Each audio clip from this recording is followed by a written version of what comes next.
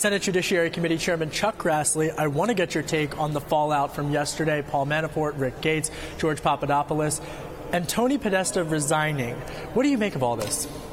Well, I think there's a special counsel process, and it's working its way, and that's the way the law intended, and we need to let that work its way out. I was very happy, though, that they brought up one of the charges, and, of course, I think that this law is being ignored for a long period of time. The Foreign Agents Registration Act, we call that FARA for short. Some of these people are charged because they were working for a foreign government in lobbying in our country, and they didn't register. So that's been something that you've been aggressively pursuing for years. In fact, one of the first stories I wrote about when I came to D.C. was about that in particular. On the left and on the right, do you think that the Justice Department is enforcing these disclosure laws adequately? No, I think they're going to now. In fact, that came out in our hearing that they weren't being enforced, and that's why we knew that. So that's why we had our hearing, to bring attention to it. Now, this investigation by the special counsel and these folks working for Ukraine and I don't know how many other countries lobbying our government. Here in the United States, but everyone has known this. Is this like a dirty secret in Washington, D.C.? Well, it isn't a secret anymore, but the law needs to be enforced, and these people are going to have to register now. And more importantly, the Justice Department, I'm sure, is going to see that they're registered. If there isn't, there's going to be hell to be paid from the standpoint of our oversight, bringing attention to the Justice Department not doing its job. And this is over Republican and Democrat administrations. Mm-hmm. John Podesta, Debbie Wasserman Schultz, are they going to be called before the Judiciary Committee? Do you think they have to retestify or to come back? I don't have plans to do that. Now we'll just let this thing evolve, but I would imagine that there's a lot of unanswered questions there yet. A lot of unanswered questions that's going to continue, but meanwhile, Congress has other things on their plate, such as tax reform. Yeah. Is this going to hinder Congress's ability to get tax reform done by the end of the year? No, because we got the Finance Committee and the Ways and Means Committee. Neither one of them are interested or involved under our rules in this Russian investigation. You might have some overlap of members, like I'm a member of the Finance Committee, a member of the Judiciary Committee and chairman there. It's going to take some more hard work on my part, but for most of the members, there isn't that overlap. And so you can, in a sense, Congress can walk and chew gum at the same time. You got two different committees working on it. We're going to get tax reform done, middle-income tax cuts done by Christmas, I'm sure. How are you going to pay for tax reform or a tax package? Yeah.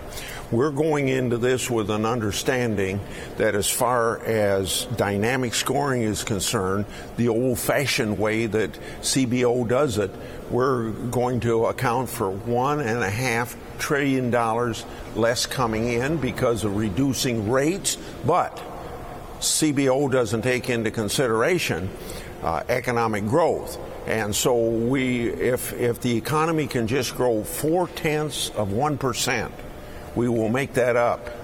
Well, what about on the issue of something like 401ks or Rothification? A lot of asset managers, such as Fidelity, such as BlackRock, they're concerned a bit that taxing deposits into 401ks on the upfront could have a negative impact. Let me give you my view, and then let me tell you what the alternatives are. My view is just leave it alone. If it ain't broke, don't fix it. But I take this view, if everybody in the Congress took the view that if I don't get my favorite thing in the tax reform bill, we'll never have tax reform. So I'm going to argue for what I just told you.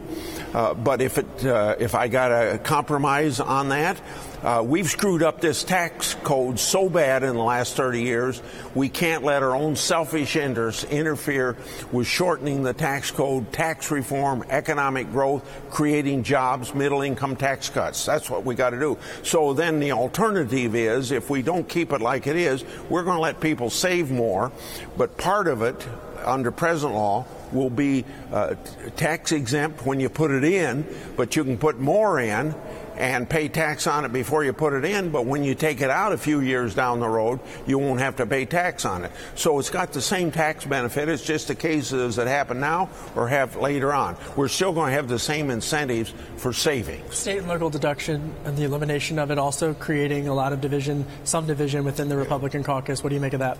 Well, for Republicans that are worrying about our tax system being very progressive, this should be a no-brainer for them. If you want middle-income tax cuts, this should be a no-brainer, because not having that exemption gives us more opportunity to have middle-income tax cuts, and the top 1% get 40% of the benefit from the deduction of state and local taxes. Another issue, of course, here on Capitol Hill today is the issue of Silicon Valley. There's a subcommittee hearing on the Judiciary Committee. We were talking off camera. You're going to be present for some of that. What does Facebook, Google, and Twitter, what is the message that you need to hear from them about whether or not they're adequately protecting U.S. interests? Okay.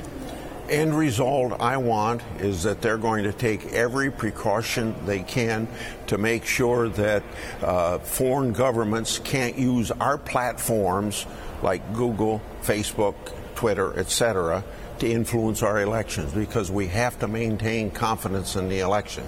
The extent to which they can show us that through self-regulation, the extent to which they know that that's a problem they have to deal with, then I'd say that's what we want. If they can't show us that, it could lead to possible regulation. And there are some proposals being put forth, bipartisan proposals, including by members of your committee, Senators Graham as well as Senator Klobuchar and McCain. Do you agree with that, or do you have a position on that piece of legislation? Right now, not to go in that direction. This hearing will maybe shove me one way or the other. It's up to Facebook and these other platforms to show us that they can control this and make sure foreign governments don't try to influence our election. That's very basic.